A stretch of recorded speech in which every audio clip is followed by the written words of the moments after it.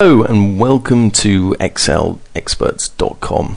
Today we're going to learn how to add a new question and answer that you may have. So you go to the main page, click on excelexperts.com.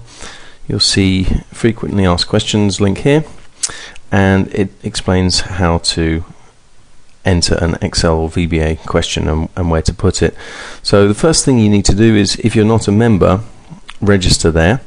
That takes about a minute. It's very easy. Create a name, create a password. Then you go on the Excel Experts members section.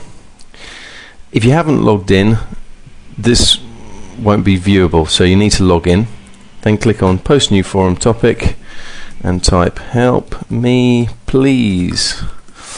Help needed to fix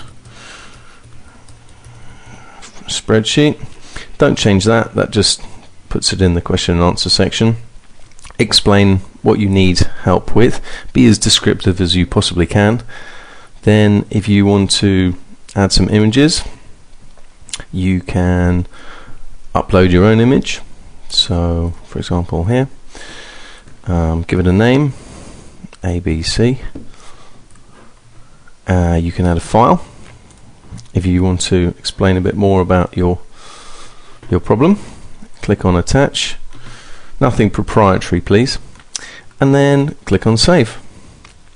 And there you go. Help needed to fix a spreadsheet.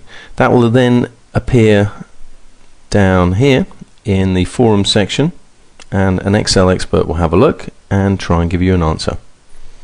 Good luck.